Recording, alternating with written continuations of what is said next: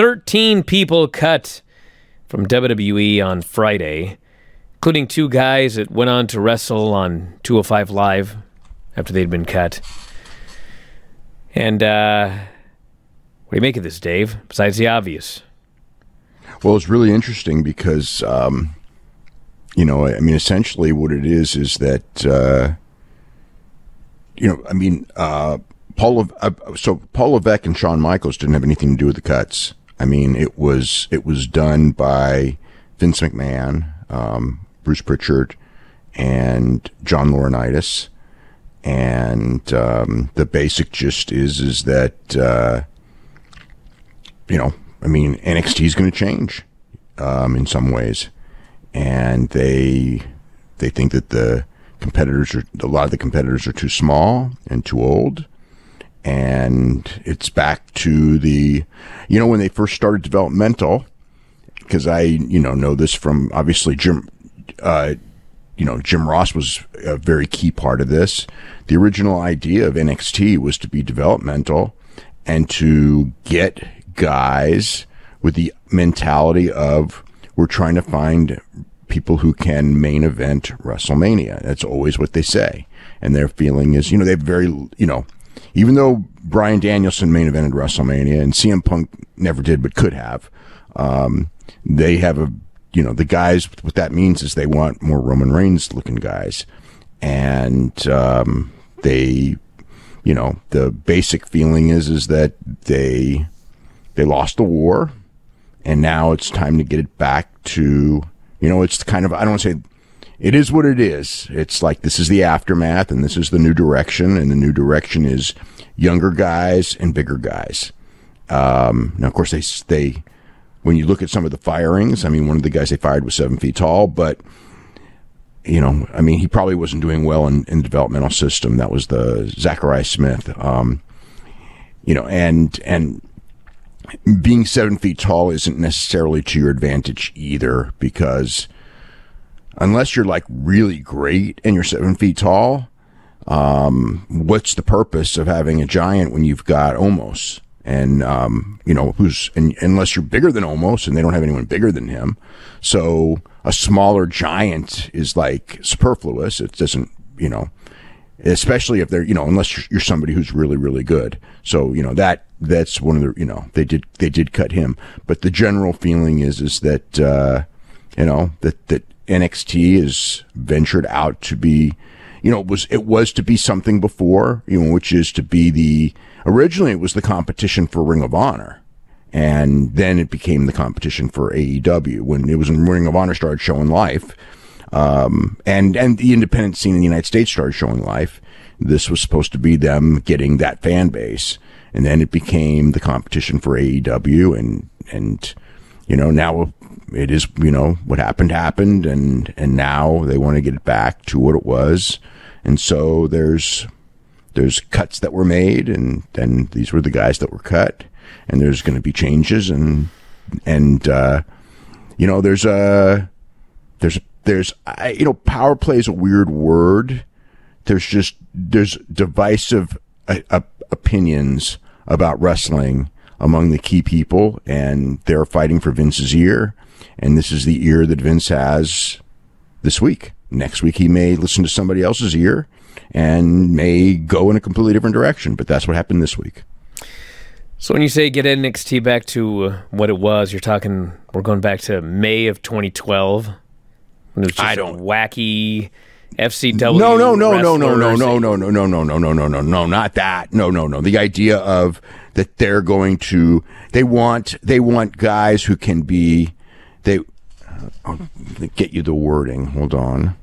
So I don't Well, my point is, it sounds like 2012, because if you're talking like 2016, when you had the Sami Zayns and all of the stars from the indie scene, I mean, we're clearly not going back to there. We have to go further back.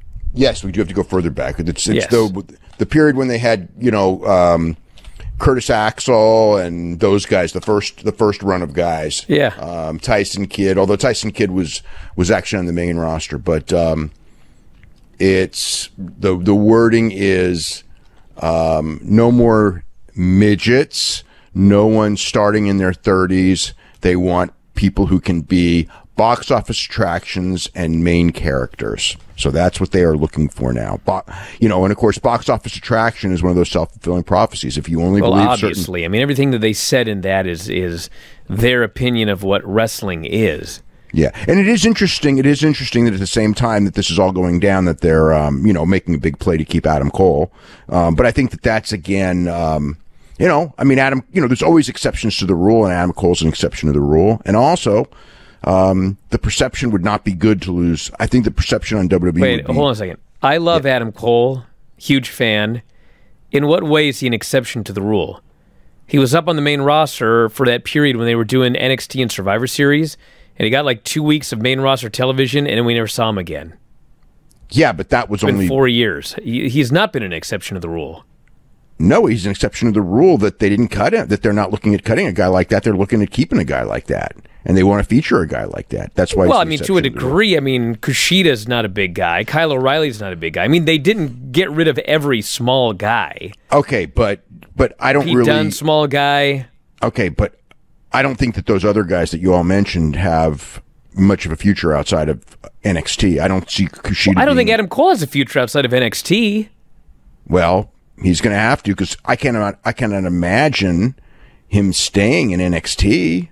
Because if he does, what's the point? He might as well leave if it's going to be NXT.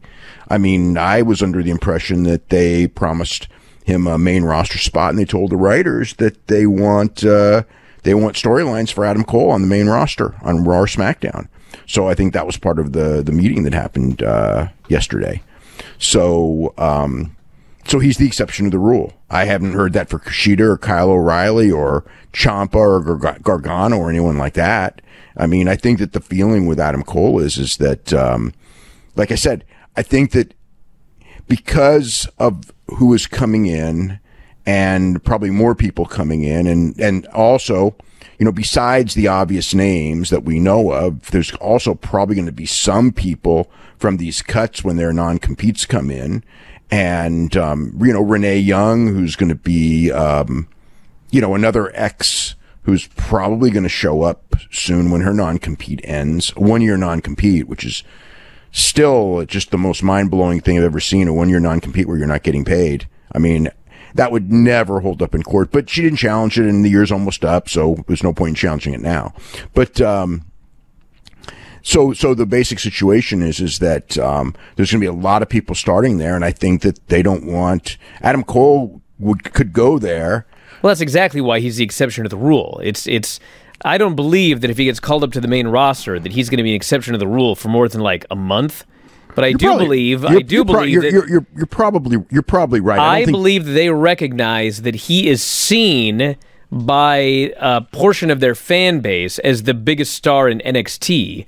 And they don't want another one of those to go to AEW. And also, I don't think that they want another situation like with Aleister Black, where some guy who they didn't do anything with, who, there were people who pushed to do something with and they never did anything with. And then all of a sudden he shows up on the other show and he's like, being portrayed as a big star and getting over. And that makes, it kind of exposes them. I mean, Black exposes them a lot. And, Miro exposed them to a degree. I wouldn't say a lot because they did push Miro at one point. But, whenever a guy comes from WWE and goes there and does much better than they did in WWE, the question becomes, well, why didn't you do better in WWE? I mean, why didn't you figure this out with him? And in some cases you can go, well, we have a deeper roster, our talent's better. That's whether you can argue that, but that's part of it. But when it happens over and over again, there becomes a question. And I don't think there's any doubt that Adam Cole in AEW is going to be a major player. I mean, I could not imagine that he wouldn't be. And so I don't think that this month, especially because again, he's free to go in 2 weeks, 3 weeks, whatever it is, whatever they agreed to stay for. So, I mean, if he shows up in a month, at the same time as everybody else shows up and he's on that show in New York, or you know what I mean? It's like, and the people in New York are going to go crazy for him. It's a bad look right now. And right now, again, at WWE shows. Sometimes they didn't Friday, but they did on Monday in Chicago. I mean, there were AEW chants at that show.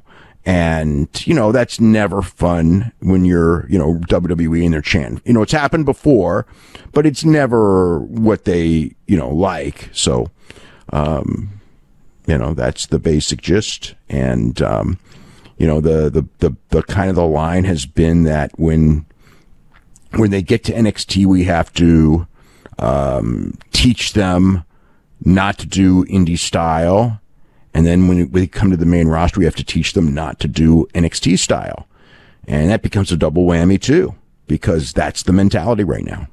Hey, if you're a big fan of Wrestling Observer Radio, we got 12,000 episodes of all of our podcasts up at our website, WrestlingObserver.com. If you sign up today, you get access to every single one of them.